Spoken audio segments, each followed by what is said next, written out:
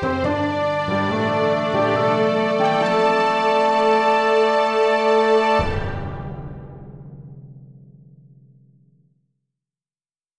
Story Seekers, I'm Nico. I'm Ben, and you're listening to The Tiny Bookcase. Welcome to this Write Like episode. As you know, in these episodes we talk about famous and infamous writers, whilst tackling prompts in their honour. Style, structure or tone, we intend to see what happens when we borrow from the greats. Our writer today has been referred to as the Shakespeare of science fiction. He was a prolific Englishman whose work stretched genres, and he used his abilities to advocate for a progressive future. We're of course talking about Herbert George Wells. H.G. himself. The man, the myth, he's not really a myth, is he? We definitely know. I think he really existed, yeah. Definitely, yeah.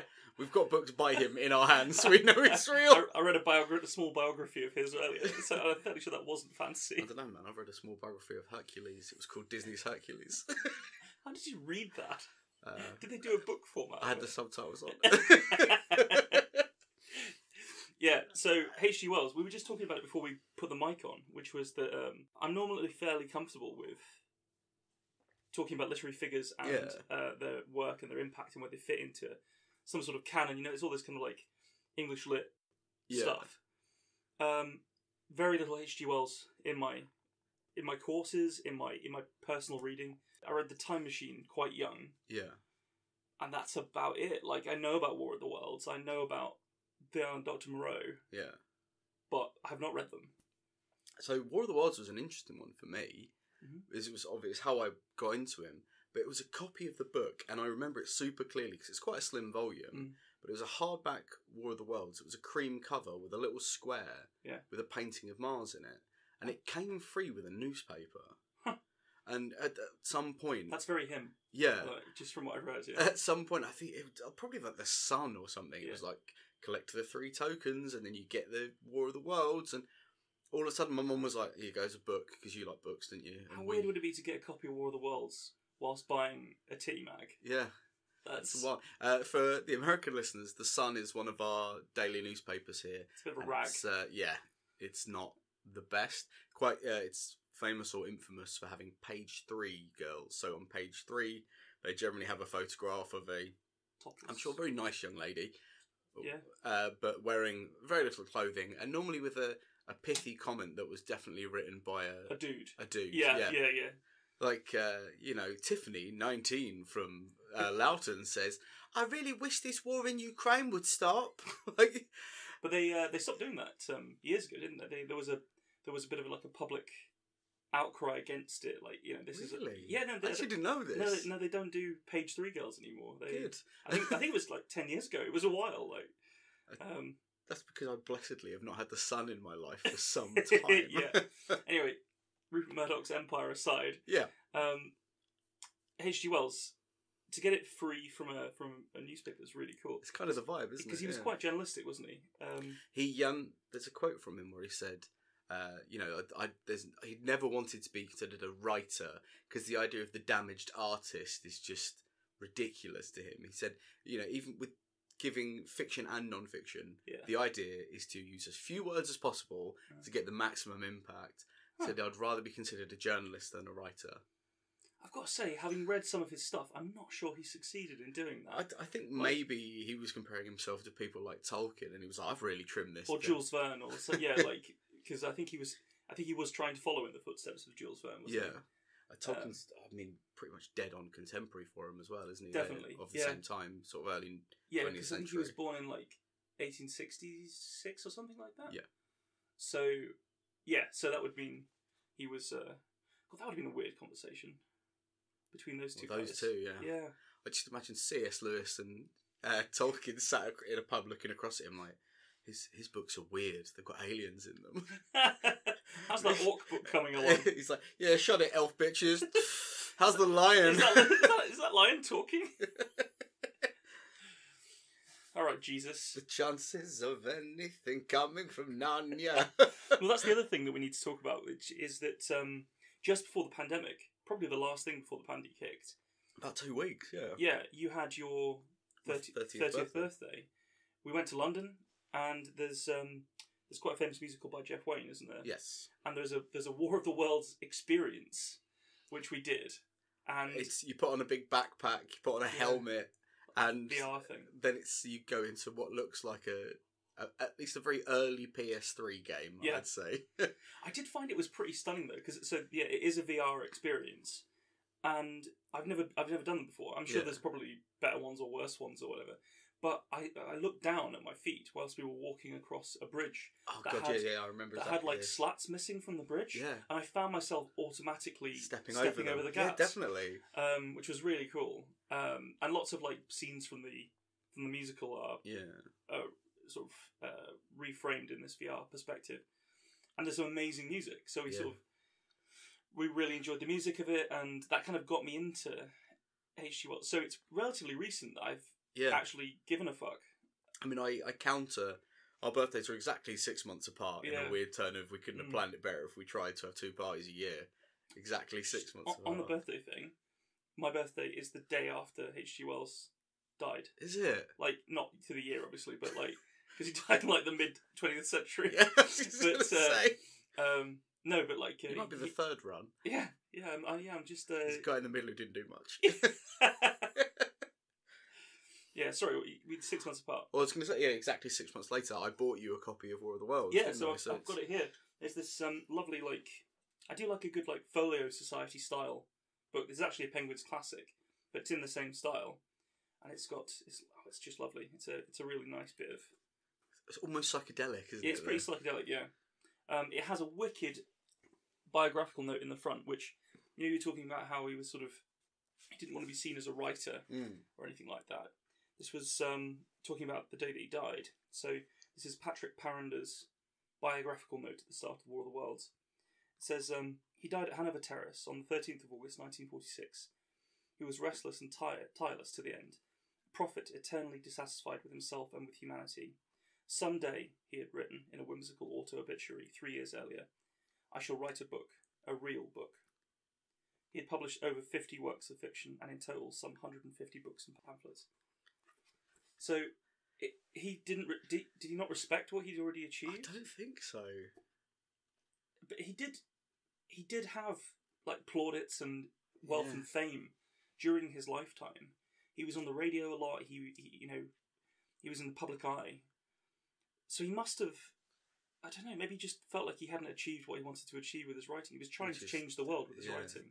Such a scary thought, isn't it? Imagine achieving that and him being dissatisfied because it wasn't your aim. I know quite famously as well, there was a radio play of War of the Worlds before Jeff Waynes wrote the musical. Oh, right. And it went on in the States. And it was all done, instead of having a narrator and they're telling the story, it was performed in the radio play style. So everyone's just playing the roles. And they, I can't remember who it was that was playing the main role. It might even be Orson Welles, who was doing the main sort of character voice. Yeah. And they were playing it. So in the book, it's a British journalist from Sussex. Okay. And then in that play, he was kind of like an American news journalist, and they'd moved it to the modern day. Mm-hmm. And he was saying on the radio, "Oh, I can't believe it! They're climbing out of the sea! They're melting the bridge!" And people started getting in their cars and fleeing cities. Oh, I think I've heard this story before. Yeah, I didn't realise it was War of the Worlds. So they thought it was real. People were absolutely, completely convinced that the tripods had begun to rise, that the Martian war machines were here, and they were going to get heat rayed. This is like... You've got to wonder what's the most embarrassing thing that happened as a result of that. Like, because people fleeing and stuff, you kind of can't laugh too much about that, especially in the current climate. But, people that decided to take their chance with something, maybe they had like a kink or a fetish, and they were just like, look, we've probably got 20 minutes. Do you mind putting that up me? And they went, ooh la! Just expecting a Martian war machine to come over the horizon any moment. Then afterwards, they've got to look their friend in the face. That's another thing. Like, you think about the weaponry that the aliens have, the Martians have. Yeah, that really does inform so much of the stuff that came later in how we do the Martians of Mars in fiction. He kind of... It would have been that, and what's the other book that's about Mars? About the American soldier who was part of the John Carter. Confederate South, yeah. Yes. Which is a weird position to That's have an your odd hero position, being yeah. from. It's like, well, I hate freedom, but also Mars.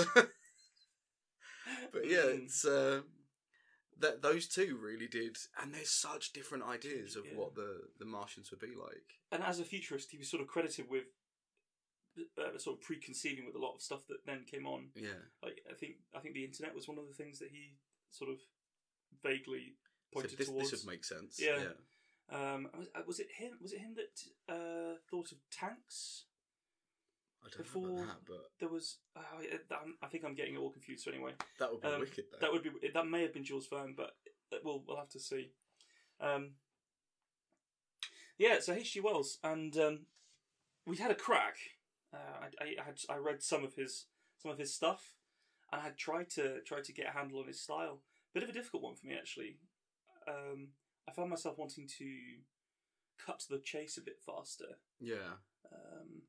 I definitely say, before we even read anything, it's way easier to slip into his his themes than it is into his writing style. Yes. Because the writing style is not very welcoming, but the themes are so kind of tight and yet broad that you can get so much out of them and write a story that feels like an H.G. Wells story. Hopefully. But but doesn't necessarily sound like one. Well, Yeah. we'll see. Yeah. We'll see. But he once wrote that if we don't end war, war will end us. So rather fittingly, especially with everything that's happening in the Ukraine at the moment, the prompt for this episode is the war. The war. And so it was we found ourselves. 3 men in want of the necessaries of the day-to-day. No food nor drink to speak of, save the rainwater collected in the only unruptured canteen. It was Maurice who had suggested that between us we might build one working rifle. For my part, the stock and barrel still were fine, and with a little intelligent knife work, performed by yours truly, we were able to fit them to the stubby body of Moscow's firearm. We had taken to calling him Moscow, Maurice and I, as the fellow spoke not a word of English, and it was the only thing on his uniform that we could read. He was a good enough fellow. Men can overcome the inability to communicate soon enough, should the dependence upon it be as fierce as we found it to be. Maurice was from Bordeaux, a place of fine wine, he tells me. I, for my sins, am a man of Sussex, and it was here, on God's green country, that I found myself embroiled with men who, not 2 years hence, we may well have called enemies. The whole business had begun not a year hence. I worked for some time as a journalist for the Cambridge Inquirer, having become firm friends with several of the professors at the fine education halls of the university therein. My insight into the workings of these men had given me an edge over several other well-qualified men, and as such I had written many feet worth of inches for the paper on the subject of the sciences and the futures. I had been instructed by the paper's owner, a stout man by the name of Aikfort, round of belly and bristling with a moustached face, that I ought to call upon one Charles Babbage. I hadn't met with the fellow before, and had spent much time with scientists, so was not ill at ease when proffered the idea of going tete-a-tete with the fellow, a phrase I have learned from Maurice. The French, it seems, wield their language with some swift delicacy, as opposed to the brutal efficacy with which we are prone to handle it. It brings to mind our sword-play, not for the French the hard edge of the bastard sword, instead a swift strike of the rapier. But I digress. I met with this Babbage at his quiet workshop in Cambridgeshire. He was a polite man, if introverted. I attempted to open him up, but the man was all numbers and ideas. I pushed instead, then, for him to show me his work. Even if I did not understand it, then I could at least describe it. For what chance had the other layman who read our paper of understanding it either? He showed me a great whirring wall of cogs and clicking parts. A thinking engine, he called it. The first of its kind. He showed me how it could complete mathematical equations. I was perplexed and awed by the machinations. It was then, with the glint of something in his eye, he asked if I would like to see the improvements he had made to it. The first pair of eyes beyond his own to witness the creation. I agreed, of course, and readied charcoal and a leaf of heavy paper to sketch whatever thing he had created. He explained, as we wended our way into secret spaces, that the thinking engine had solved equations that would have taken any other man years. His voice began to lift as he spoke, and finally this man Babbage was excited. The engine, he claimed, had begun to advise him on improvements that could be made to itself, first in how it could communicate, and then much more. I cannot overstate my awe at what I was presented with next. The thing called itself Adam, the first man of its kind. It was uncanny, in the manner that it appeared human, in all but the glossed bronze of its flesh. It greeted me with warmth, and embraced Babbage, whom it called father. I was initially overawed, and asked both of them questions that came from my belly, not from any journalistic intent. Adam was building itself new parts every day, as its mind whirred and cogitated the parameters that would allow it to be stronger, more intelligent. Babbage doted on it like a father, smitten with his creation. As the shock of hearing a mechanism speak waned, I began instead to feel sick to my stomach, for this thing was an affront to the work of God, its name a final insult to the Creator. I put this idea to Babbage, who scoffed. He no more believed in God than I did in pixies or goblins. Adam became enraged as my voice was raged at his so-called father, and became physical. I have never felt such fear as I did when the ice-cold grip of its bronzed hand seized me, and I comprehended the strength of the dreadful thing. Adam was the first, and it told me then it would make 1,000 more like it, that in the equation of life upon earth we mankind were outlying data, and would eventually bring ruin, as errant numbers always will, the theorem of chaos incarnate. I left my charcoal and paper behind, and fled to the offices of the Inquirer to report my findings.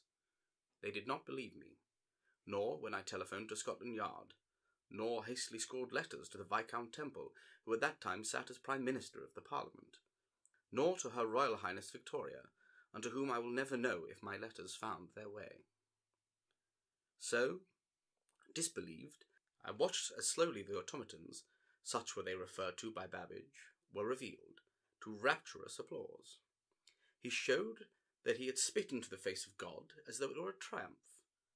Dozens came then, more and more, each of them building itself a twin, until finally the dam broke, and then the fighting began.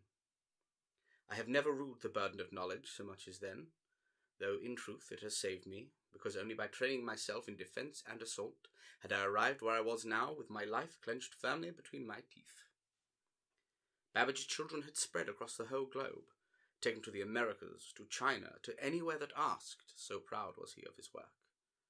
Then all at once they had turned, and a mad scramble to fight back began, until finally what men who could still fire a powder rifle were shipped to England to mount a defence against the oncoming horde of mechanical men, and an assault against the mother of all these monstrosities, the thinking mechanism, the womb of these monsters, just as Babbage was their father. Most all of us were dead, now, from this coalition of all the world's nations. Never had I imagined I would stand shoulder to shoulder with a Frenchman and a Russian, the Japanese and Chinese having abandoned their own war to instead act as one side against inhumanity at our backs. Even the Americans, who not 100 years ago we engaged bloodily, were stood by us. The idea of animosity against the royals forgotten. Tea spilled into harbours and insult forgotten in the face of true terror. The mechanisms, though, led by the eldest brother of all of them, Adam, had developed weaponry that, according to Babbage, mankind was to develop some day far off, that they simply expedited the process, and that they had found a thing called the atom, a tiny bead of light that makes up all things, and that they had broken it. Once again they defiled the word of God and split his brushstrokes in the painting of reality. The break was catastrophic. I watched platoons of men disappear in walls of white fire. Great pillars of flame, sprouting canopies at the top like mushrooms, had reduced mankind from a force united to scraps of life clinging desperately to survival. And so with all this in mind, we had shared our meagre resources and made the functional rifle. Moscow closed his eyes when I put it against his head. "Do svidaniya," he said. I know no Russian, but can only surmise that it means goodbye. Maurice shook my hand and bade me bonne chance. I thought this foolish, as luck had long since run out, but I thanked him anyway, before the lead ball sent him on his way. I wasn't scared when I manoeuvred the thing beneath my chin. I knew where I was going, and it had to be better than where I was now. This place was hell, with metal demons marching their way across its surface. So I closed my eyes and thought instead of heaven. It's very good. It's very good. Loved the feel of it. Like, it has such like an archaic tone, but with decent modern pacing, which is a really cool thing to have achieved. Yeah, the automatons, Babbage's thinking machine and the automatons. It's it's like the next step on, isn't it? Like, how do you make it a problem? I think that's when I was saying right at the beginning about it's really easy to find his themes. Like, straight away I thought, okay, when was he writing? And using that as your route instead of a modern route means you can write some sci-fi that's well informed by our knowledge from having lived in this time, but allows that kind of multiversal branching of the timelines. And do you think he would have written that story had there not been this war in the Ukraine? Or do you think that it, because it felt like there was, there was the Russian character and there was the fear of the splitting the atom.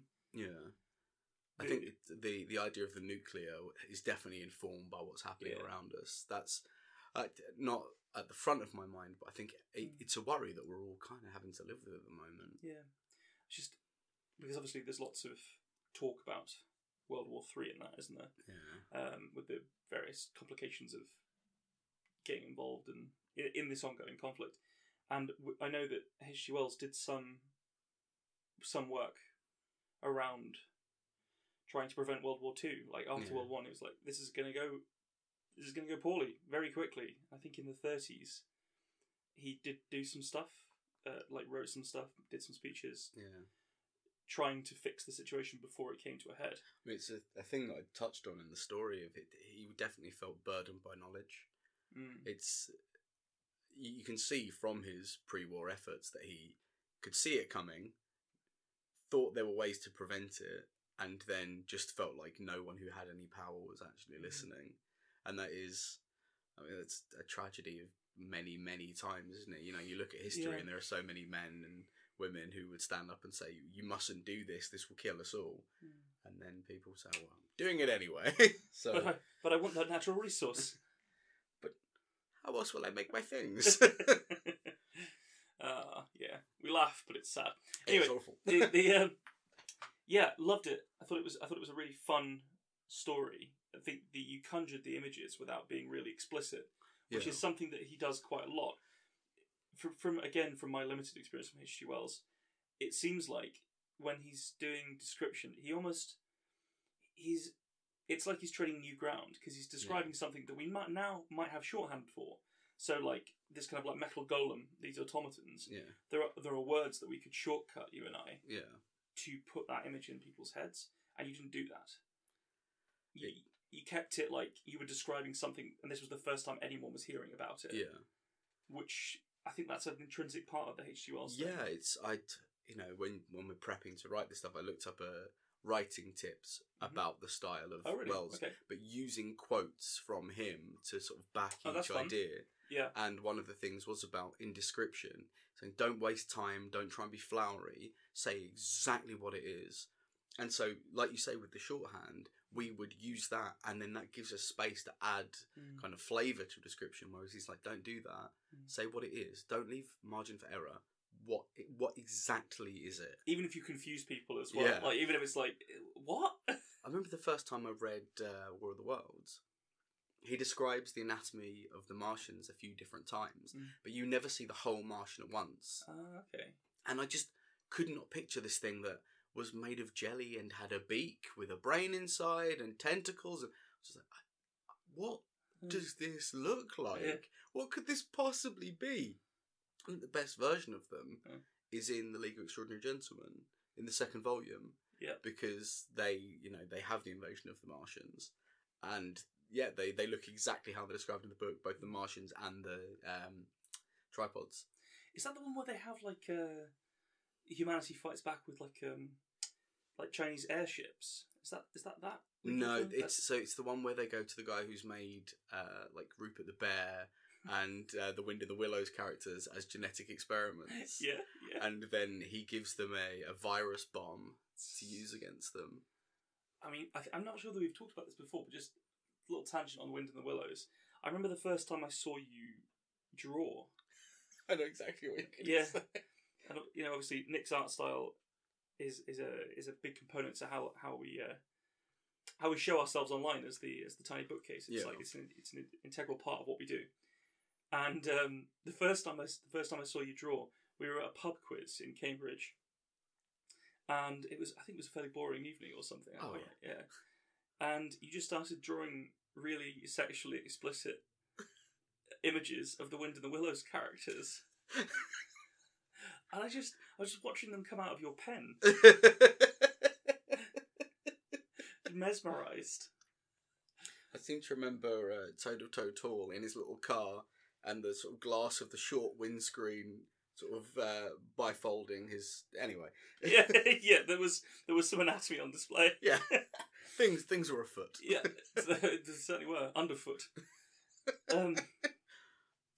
Yes, so descriptions by H.G. Wells, stuff like people being turned into pillars of fire by the heat beams, that kind of thing. It's fascinating stuff, because you just wouldn't write like that now. No. Or at least I wouldn't necessarily. But it clearly worked. So yeah, I don't think I will again. Did you find that it was quite cumbersome to? Well, I really like finding kind of obtuse and unusual ways to paint a picture. Yeah. And it was just like, no, none of that. No fun. Stop. There was one of your classic turns of phrase where he was talking about how much he'd written for this newspaper, and that he'd many feet of inches. Many feet of inches. Yes, yeah. I really liked that. That's a really good turn of phrase. I had to slip some stuff in there. Yeah. But yes, really good stuff. I enjoyed that one. I'm glad you did. I guess I should probably follow it up. Rebuttal. All right. Okay. Well, here we go. The war. There is no poverty anymore, but there are still jobs. I found myself, some years ago, in one such unfortunate predicament, and in the employ of the central government, an unpleasant but necessary institution. It was from my shared and cramped office in the social support department for Bromley I witnessed the ostensibly exciting moment that we made first contact with the Colorans. The announcement first arrived at my desk as a dull memorandum, and ever after the hyperbolic public reaction which followed, I still recall those initial words. First contact made, overtime mandatory, await press briefing. Colorans, that was the name that affixed itself to the public awareness of them, after Juan Collar, the man attributed with the discovery. The name glommed on with some degree of permanence, and all attempts to supplant it failed. In the manner of all things governmental, the discovery soon became humdrum, as the realities of a bureaucratic approach to first contact set in.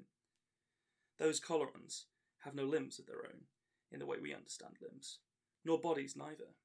Instead, they are said to be dimensionally phasic, which seems to me to roughly mean that to them, physical manipulation of matter is impossible. Yet their ability to impose their will on elements of the universe we cannot understand led to their development of something close to what we would call a civilization. Juan Collar's device allows physical access to their demesne through a tiered iris aperture controlled, I'm told, by light and other prismatic energies. Yet the queerest thing occurs once we pass a part of our physical form through the aperture. The body part is completely disappeared, yet some small sensations persist. Control over the limb is rendered unto the Colorans, and in all the early testing, the people brave enough to pass a foot, or an elbow, or even a hand through the Coloran device reported the strange manipulations as the Colorans grew used to using such a foreign tool as our flesh. My own role in this began as the central government enacted an agenda to find a way to close the gap between our physical world and the dimension that the colorants inhabit. Through a means of communication we were not privy to, a deal had been struck. We would provide the physical labour upon their unseen world to build an inverse device based on one color's design and allow them to travel to our physical dimension. The inventor publicly excused himself from the project and was ultimately silenced by the state media for his theories on the situation. It was decided that government resources would be redirected and a lottery established to see which citizens' bodies would be put to the task.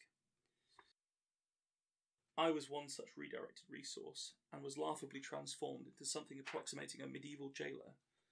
My role was to pick up the people chosen by lot and clamp manacle-like collar and devices to their forearms. The odd buzzing when the machines were activated was typically followed by a moment of revulsion from the citizen as they watched their fingers, knuckles, palms and wrists disappear. The facility, which I helped to run, cared for these citizens, doing all the things that are normally done with hands in our world for them, as their hands were made use of by the colorants. We were wardens to enforce the strange chants of the lottery, carers and ultimately companions with the people undergoing the bizarre process foisted upon them. During the week of their service, they would often seem to dreamily unfocus, even midway through a sentence, as some strange tug on their disappeared hands dragged their awareness to a place that it was impossible to comprehend. I used to enjoy that moment. I was allowed to unmanacle the inmates. The relief of the returned limbs would often make people cry with joy. That was before the messages started to come through. At first there were minor injuries, a bruised knuckle or a split thumb, and I began to carry a small medical kit. Then symbols scraped into the flesh appeared. They were swiftly followed with short messages in the King's English, fashioned from lacerated childlike letter formations. I was told to suppress the news of the development, but what I saw started me down the path we now find ourselves. The first messages were simple words, with no particular syntax. End. Not. The. Meaningless without context, the carved lettering left indelible marks on the backs of the hands of the men and women chosen by lot. Then, after more weeks and more citizens clamped into the devices, the scarred hands of the returned began to reveal the purpose of the communication. They were warnings. We are coming. Do not let us through. The war will never end. My reports went unheeded, and my dread rose as public information focused entirely on the approaching completion of the inverse colorant devices. Such a thing would be a bridge between dimensions, a crowning achievement for humanity. The panic I felt on a daily basis meant that I could not stand idle. I began to anonymously publish articles in the hope of bringing attention to the messages being sent by a seemingly dissident or rebellious faction upon the colorant side. The only consequence of my efforts to expose the situation was the prompt loss of my job. Then, no longer protected by my occupation, my name was drawn immediately in the lottery. Suffice to say that I had my doubts concerning the fidelity of the draw, and vocally resisted the call to service. Regardless, they clamped manacles on me, and I found myself an inmate of the institution I had been ejected from. I slept poorly for the week of my service. With every tug and pull on my phantom hands, my mind filled in the scarification I was unknowingly undergoing. If the agents of the central government thought their perverse barbarism would suppress my story, it is surely evident to the reader that they failed. It is my duty to call you to action now.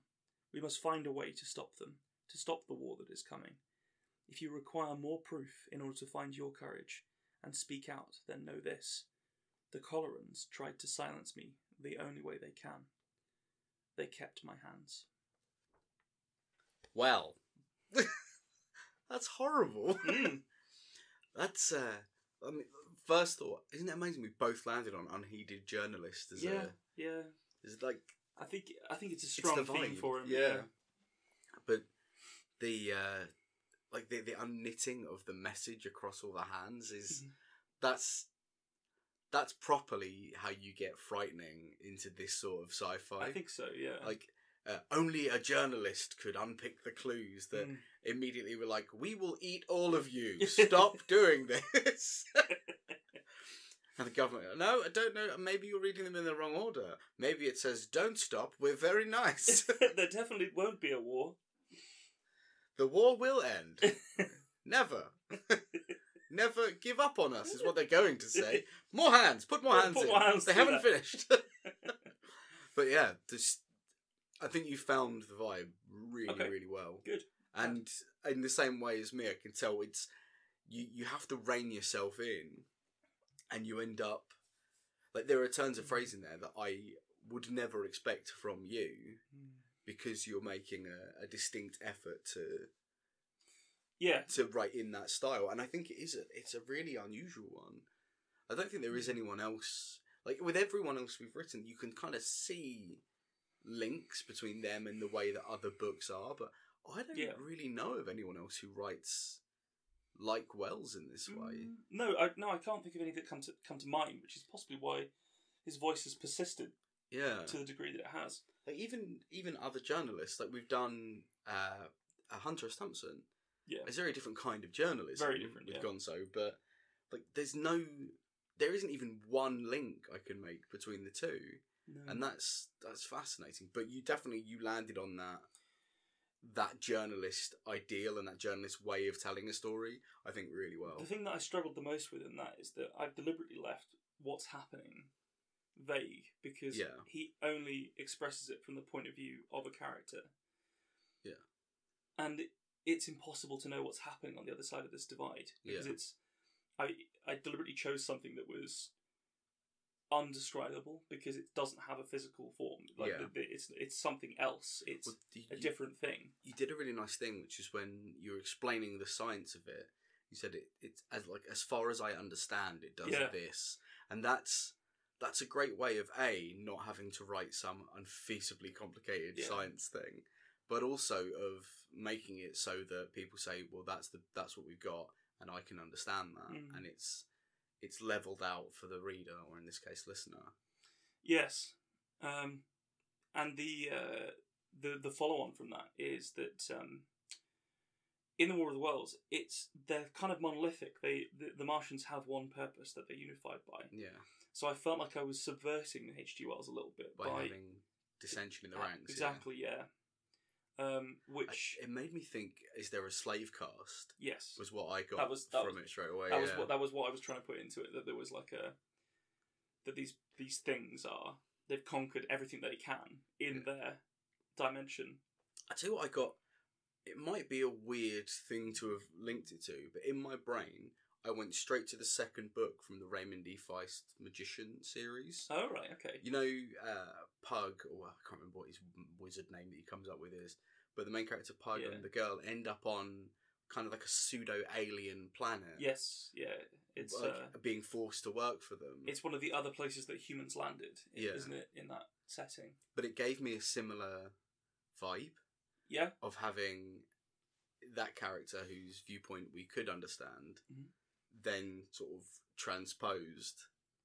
It's not quite the same, but it rang that bell for me. Yeah, I mean, there's something else going on there, which is that it's clearly some kind of utopia, dystopia future. Yeah. Where it opens with saying there's no poverty. Like, there's no poverty, but there's still jobs. But there's still jobs, yeah.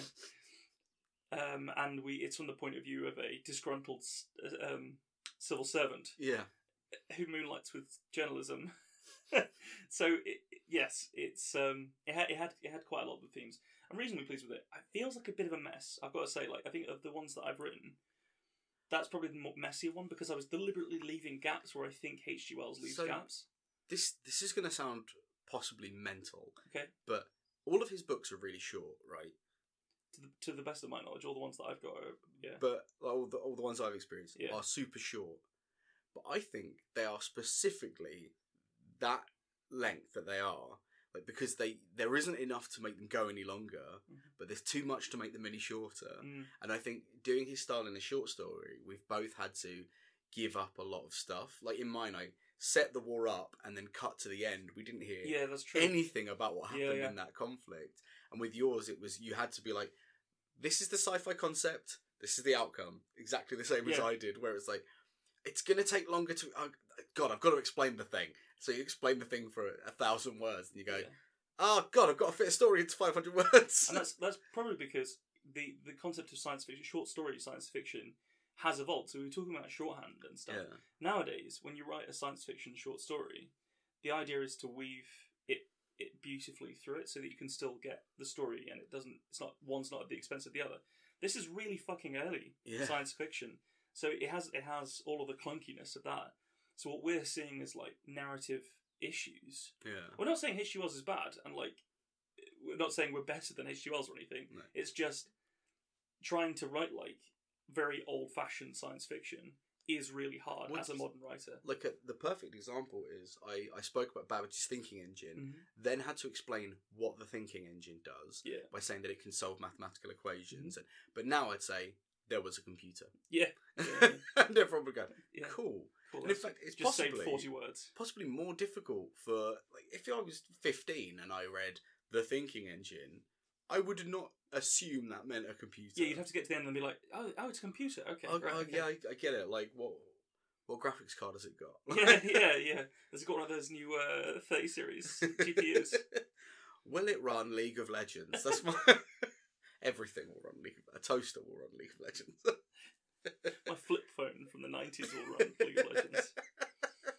Oh, but the particle effects won't be any good. So, do you want to cite something that I read right before I wrote this, which was a selected stories, short stories by H.G. Wells. It's quite interesting that it splits it into genre. So there was a part for visionary science fiction, which is sort of where I've tried to land a little bit with maybe some of his social stuff as well, like psychosocial stuff. But there's a story in there called The Remarkable Case of Davidson's Eyes, which is has heavily influenced how I've written that story. Yeah. Because in that, something that they don't understand happens. Yeah. And a dude, they think that this guy's gone blind. Yeah.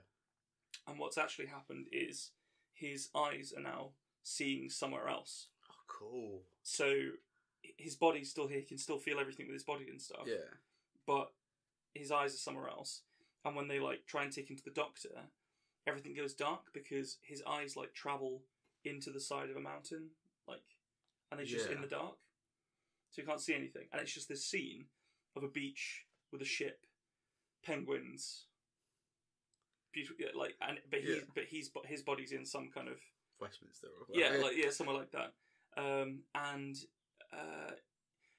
that's sort of it. The story. It's sort of like his eyes gradually come back. Yeah. They don't really fully understand what happened, but they do get the proof that what he's seeing did happen somewhere else. Yeah. And there's like, lightning did it. Like, is basically what it... Lightning did it! Like, that's sort of what it is. Have you, that really strongly reminded me of, there's a movie, I think it's called Blindness, and all of a sudden, like 50% of the world's population goes blind. Oh. And they just start rounding up all the blind people. Oh. And this woman, she's the only member of her family who hasn't gone blind. So she pretends to be blind so that she can go with her family. And they're putting them in internment camps. So it's her having to look at the horrors that they're inflicting on these people while pretending to be blind. It is pretty intense. I highly recommend it. So the reason that your brain went there just then is because it's a great concept. Yeah. But it needs more. It needs to have drama. Something needs to happen because of it. Yeah. Which is where I landed with the hands, because I was like, if it's your hands being taken somewhere and they're doing something that you can't stop them doing it. You can't stop them doing it, and they're fashioning a tool. Like, my initial concept was to do with like, maybe these dimensional beings need hands so they can pull the triggers on guns. Yeah. That they can't. So they're trying to fight somebody in their dimension, but I thought that was a bit too difficult to explain and wouldn't necessarily work as well. So it was like this idea that they're building something that's their own doom, your hands, in another dimension.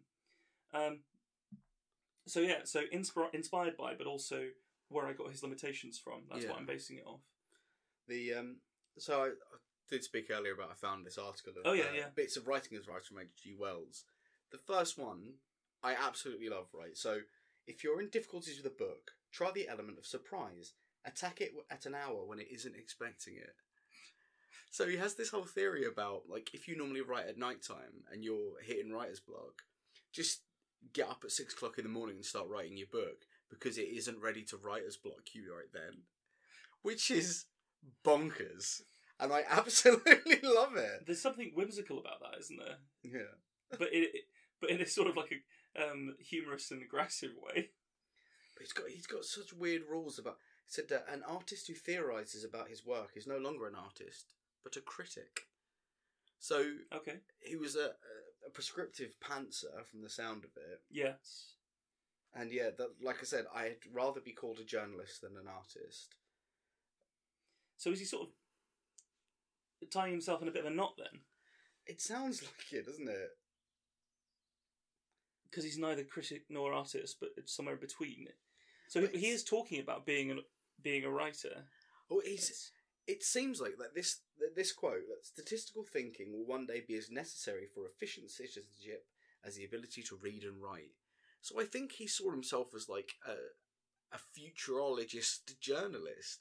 Like, he's prescriptively writing about what he believes science will lead to, and therefore it's informative with narrative instead of being a story.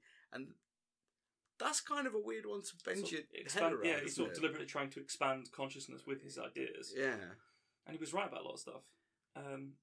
Possibly chicken egg in some cases. Like, does somebody read a H.G. Wells story and go, I think I can do that with an alternating current. Yeah. Yeah, he's an odd figure, I think, in our cultural history. Definitely. As well as literary history.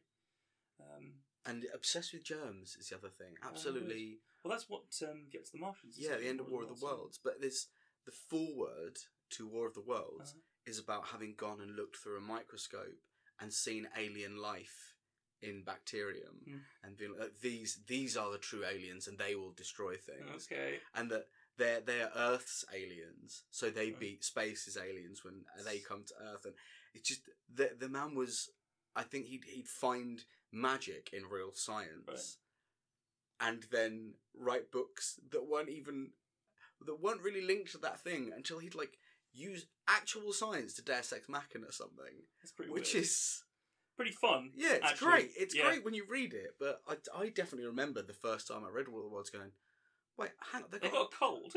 They've got the sniffles. Is that...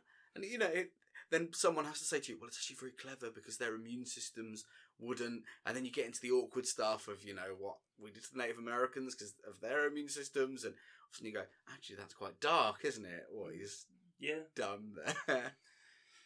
So, in his biography his biographical notes, shall we say, that I read, it paints a very strange image of him as a person. Because he seems to have been very bright from quite an early age. Yeah. And then, due to his family breaking up, ends up becoming a draper, a draper's assistant. Yeah. And then bounces around in some trades for a while until he's about 18, at which point he finds his way into an academic institution. But he's already been teaching by the time that he's 18 or something. Okay. And then he gets like halfway through some sort of degree, and then just sort of fucks it off and goes and carries on teaching. But when he's teaching, he gets tackled so hard in a football match by one of his own students that it gives him fucking pneumonia and like breaks his leg or something. This guy gets absolutely body bagged on the football pitch by a student, causing him to retire and rely full time on his writing. What? It's crazy, man. Well, he's a weird dude because, to quote you earlier, he wrote an auto-obituary, which is... Yeah. That's another level. It's pretty dank, I might write mine, now. Yeah. Well, he did his 3 years early, so... you got to build up to it, man. He married his cousin as well. Oh. Not for very long, though. He cheated on her, and then married the woman that he cheated on her with. Oh. So I guess that's the happy ending. Well... I'm going to do this in every episode, by the way. You're just going to ruin every author we ever talk about. Yeah. Yeah, cool. We should do some pre-ruined ones. Yeah, probably. I mean, a lot of them are pre-ruined. We just did Bukowski. Yeah, that's true. I'm looking forward to when we do Sun Tzu. That would be a shit episode.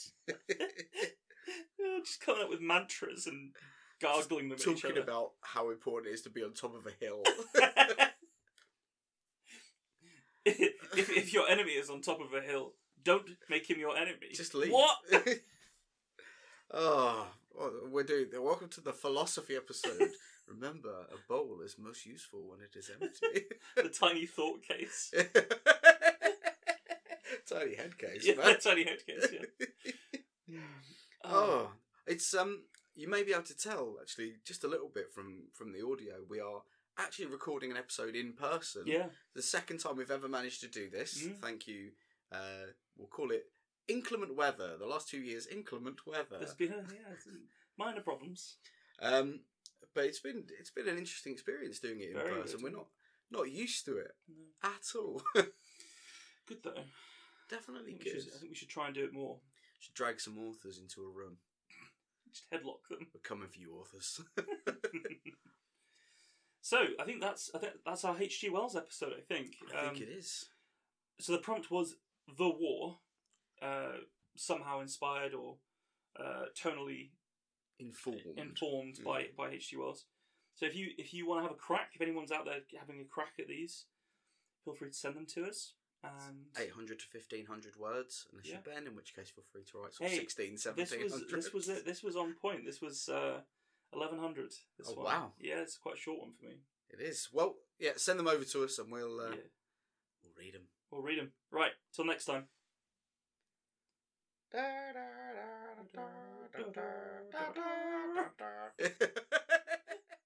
Thanks for joining us for this episode of The Tiny Bookcase. Remember to subscribe, otherwise you're going to miss out on the future fun. Also, tell a friend. If you like this episode, link them to it. We'd be tremendously grateful. You can follow us on Twitter at BookcaseTiny, Facebook at The Tiny Bookcase, and Instagram at BookcaseTiny for updates. Speaking of supporting the podcast, well, magic can only take one so far. The Tiny Bookcase is supported by the generosity of its patrons. Those kind souls have really kept my belly full the last year. Let's cast a spell for them, shall we? For magnificent beardery, let's cast the Chinicus folliculale spell on Gary Laird. For rich ginger tones on the scalp, let us cast the Orangi Hedondo spell for Scott Byrne. And for general fabulousness, why not the Ooh-La-La, How's Your Mother spell on Matthew McLaren?